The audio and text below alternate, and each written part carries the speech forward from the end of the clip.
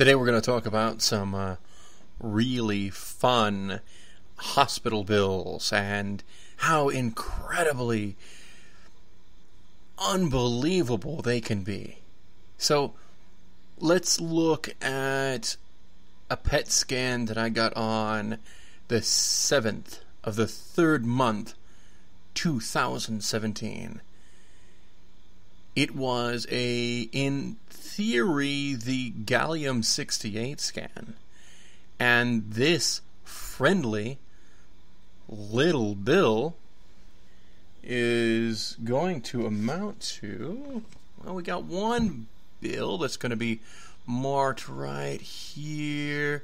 We got the first one, which is going to be, $5,908. Okay, that doesn't seem so bad. We're good.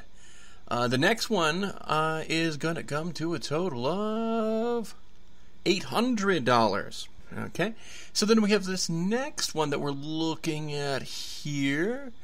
It is another friendly one for an additional $800. That's a friendly one too. Thus far, it doesn't seem like these bills are all that unreasonable, right? Okay, so we found just one that looks like it's not a really big deal, but as PET scans go, maybe this is something that's standard in the industry. We are looking at a friendly total of $400,095.50.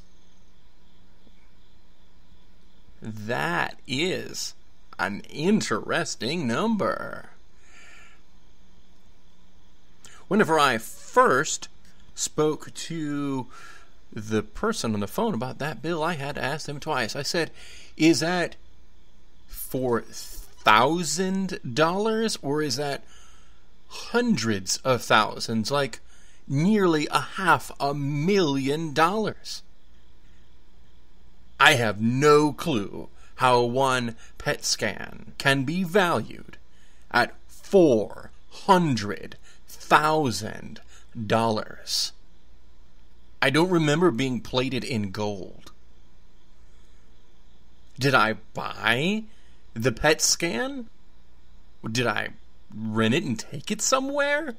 How in the world does one scan amount to $400,000?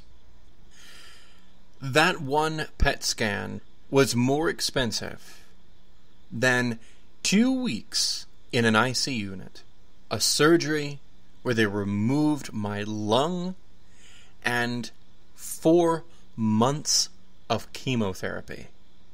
My mind is blown. What do you think? Is $400,000 a reasonable amount of money to charge for one scan?